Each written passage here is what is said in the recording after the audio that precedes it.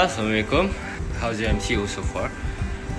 Yeah, I know aku pun dah berjambang dah tu. And I'll be receiving a lot of question daripada member, daripada family, dan tanya macam mana aku Deko bilik Bedframe kat mana aku beli barang And for those of you yang fikir if nak rumah cantik, if you nak Deko rumah and all that, kena beli barang yang mahal-mahal baru cantik. No. So bagi aku, it's not about the price, but it's more of your creativity and how you put things up together. That is what more important than the rest of it. Since MCO ni pun nothing much to do kan, sebab tak boleh keluar, you tak boleh ke sana ke sini, ke sana ke sini, ke sana ke sini, ke sana ke sini. So that's why here I am. Kau boleh tengok video ni sampai ujung. Aku decided untuk share some of the decoration, kat mana aku beli barang-barang tu semua. Aku ada letak link juga kat bawah ni, kat mana aku beli some of the things yang aku jumpa lah link dia. So hopefully dapat membantu lah kot. Enjoy!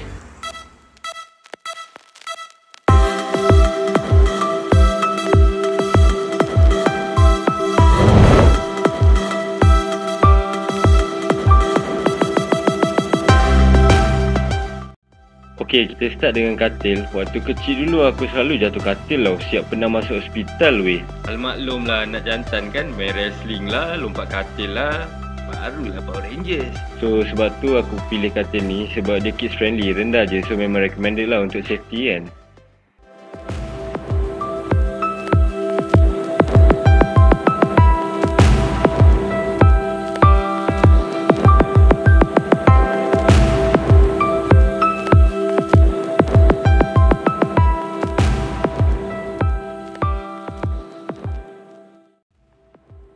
Yang ni pun aku beli kat Mr DIY juga.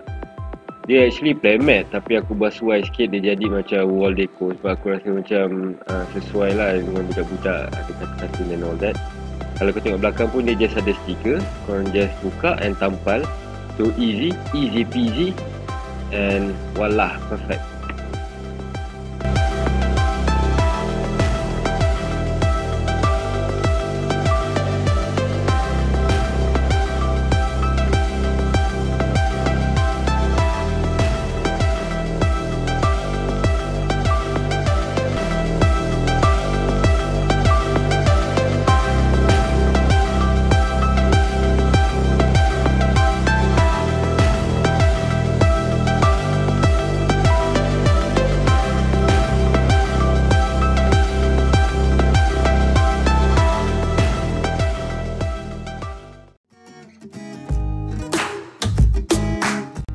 Alright, seterusnya mari kita lakukan transformasi rakyat.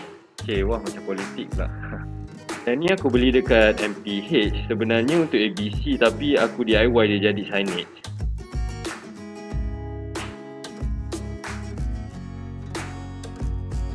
Next, korang susun je toys di atas ni. Educational toys ni aku beli kat uncle depan SCC Mall. Sebenarnya Adrian kecil lagi, tapi aku excited beli awal. Haha. Lion tu aku beli kat Mr DIY, pinggan kartun tu kat Daiso, sudu garpu tu kat IKEA.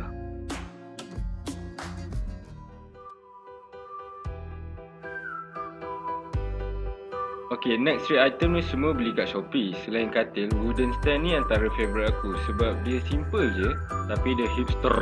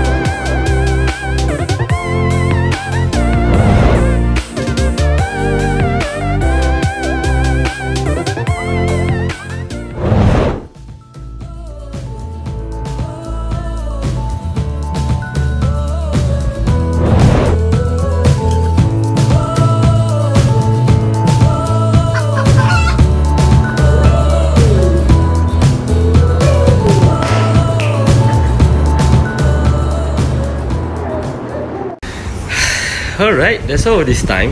Aku harap korang suka video tu, and if you like it, press the like button and subscribe.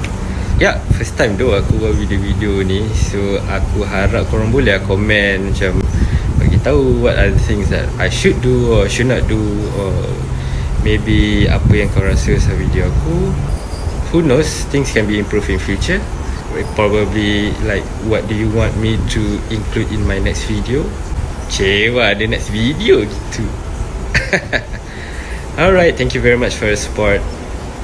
See ya.